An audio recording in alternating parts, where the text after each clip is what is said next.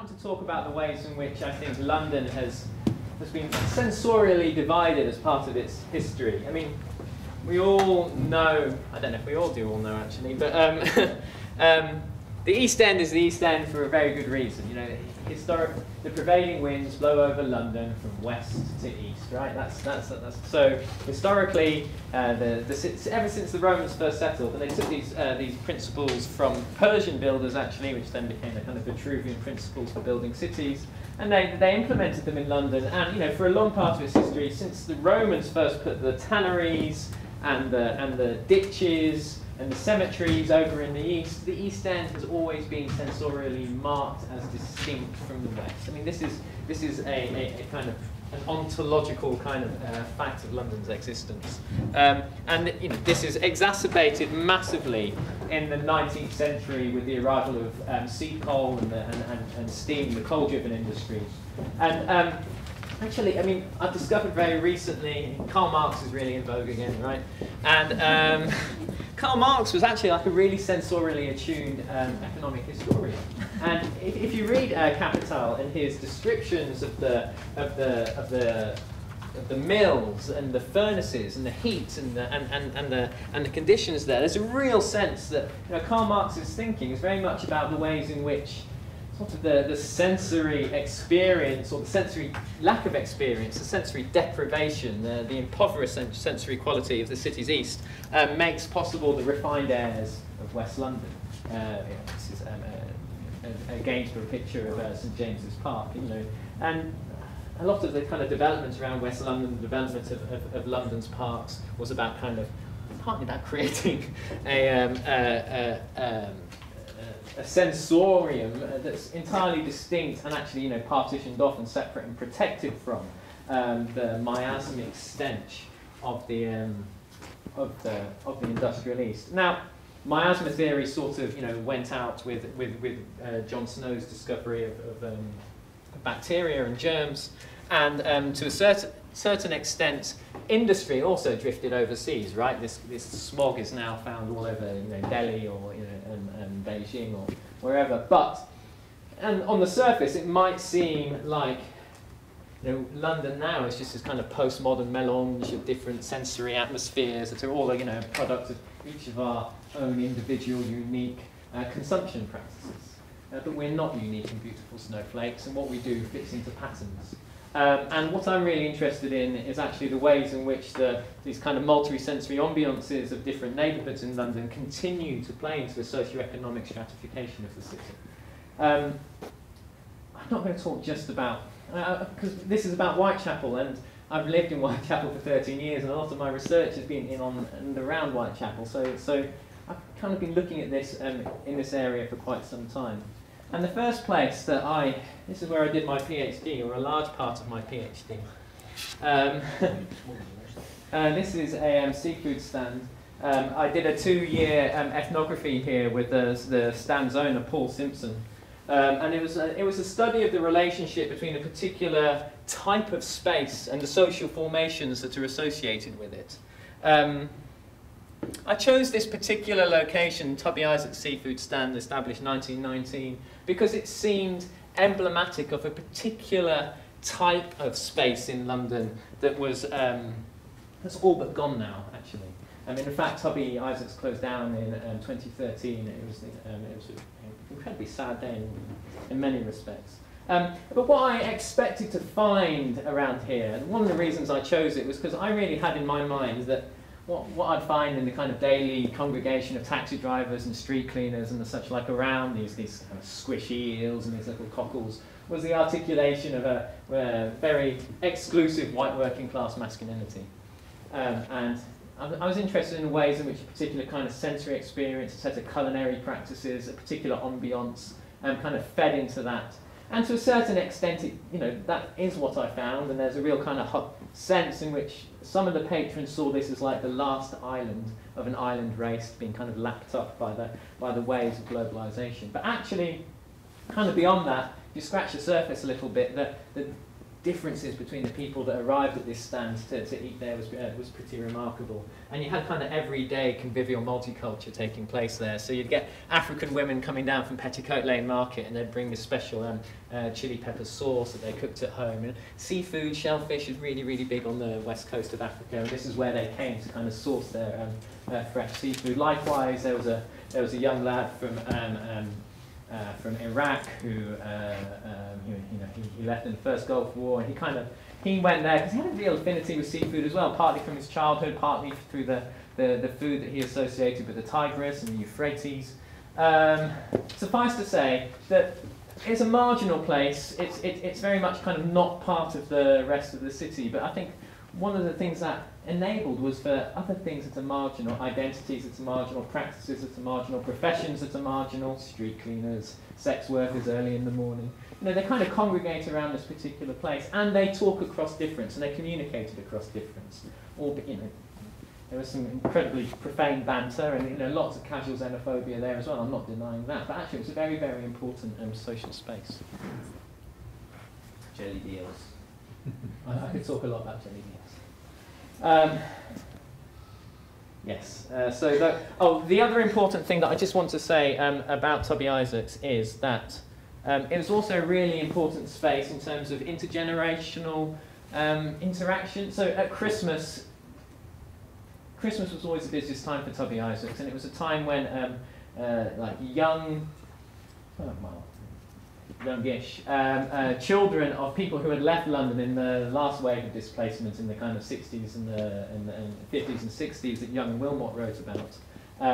They would come back with their parents who had left the East End for Essex and the home counties in the 50s and the 60s, and they'd come back to visit Petticoat Lane at Christmas and to have some cockles and welts and to visit the graves of relatives in Tower Hamlet Cemetery. And it was a really important place for kind of playing out generational identities, for saying, actually, I'm different from you, or I'm the same as you. Some people would go out of their way to order exactly the same thing as their parents did, and others would just kind of stand back and you can imagine how disgusted some people are at this. And that was really a part of saying, well, I'm not that white working class cockney that you were, Dad or Mum. And sorry, this is just about the role of and I guess I've kind of continued on this particular theme in my more recent work. I've become really, really interested in the various kind of sociological stories you can play, particularly with relationship to the fried chicken shop, Formica-clad village square. There are 7 of these on Whitechapel Road, 7 fried chicken shops, and I think that they are really fascinating spaces for so many reasons. Firstly, they play a very important social role, cultural role for the young people that use them, and it is primarily young people that use them. There is an identity that is produced, or that is allowed to be produced in these particular types of spaces, and youth clubs and the public spaces in and around Whitechapel Road, but fried chicken shops in particular. It's an identity that's transnational. It's distinct quite often from their parents' and their grandparents' identity. And it's very much of the East End or of Whitechapel. Also, and you may all, I don't know how you all feel about fried chicken, but on property development websites, they give details as to how much you can make if you buy a fried chicken shop and de-fried chicken it, basically. And it's about 175 grand on a 400 grand property you can make. So, that is, which is to say that a fried chicken shop can take 125 grand off a 400 grand property, partly because of the social ecology that we associate with fried chicken shops. They are, it's one of those, what we might refer to as a taste of necessity, the most amount of calories for the least money possible. Therefore, it is, a part of poverty. But it's also a set of flavours and tastes that actually mean something to the young people that go there. It's a really, really big part of their lives. I doubt any of you are into the grime scene, but there's a great song a couple of years ago called Junior Spesh, which was a celebration of the £1.20 Junior Spesh, which is a wing and a portion of Coke. But they're maligned. They're really, really maligned, and perhaps rightly so, because there's an incredibly high density of them. Town councils now have the ability to restrict the fried chicken shops that are built in particular areas, partly for health reasons, right? I mean, there was a case in Tower Hamlets, I'm just pointing, but there was a case in Tower Hamlets where a fried chicken shop wasn't allowed to be built around, very close to a school for health reasons. Now, the evidence that correlates proximity of hot food takeaways to childhood morbidity is really, really problematic because it doesn't take proximity of hot food. You can't isolate that variable out of poverty. Like there's an ecology of poverty that it's part of that may well produce childhood morbidity. But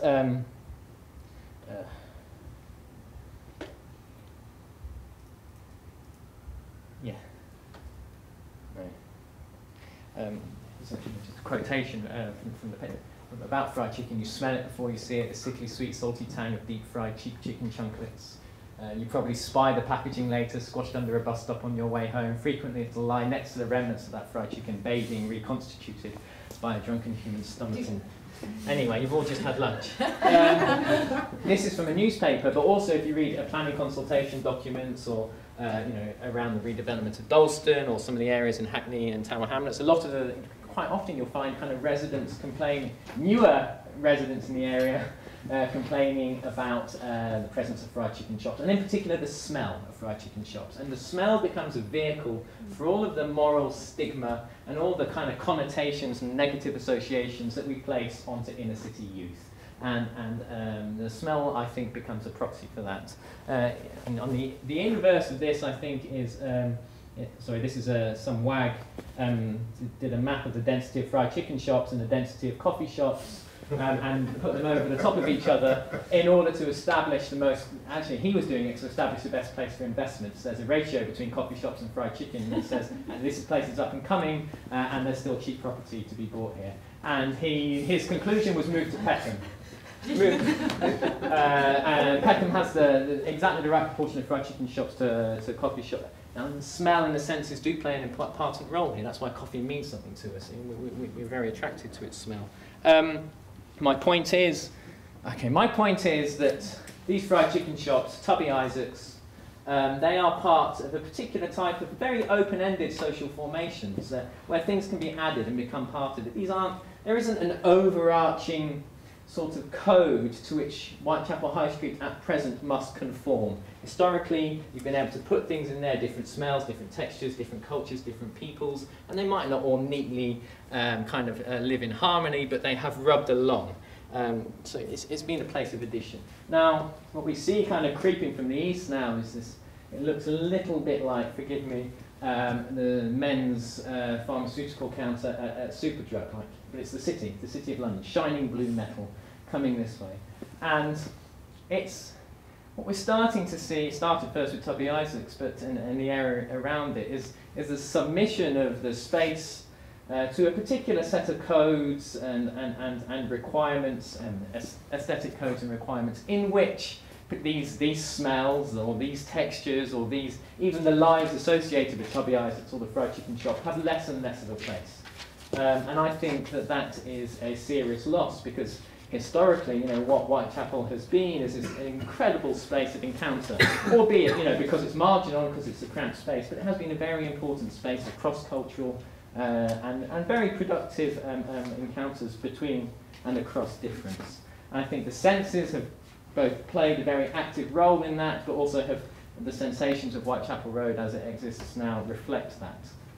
I think there's a potential, I don't know if it's going to happen or not, that some of this texture, which is very important to the people that live in and around Whitechapel, might be lost.